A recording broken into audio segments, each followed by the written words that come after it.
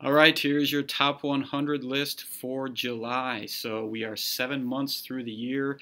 Historically, 56% of all home sales happen in the first 7 months of the year.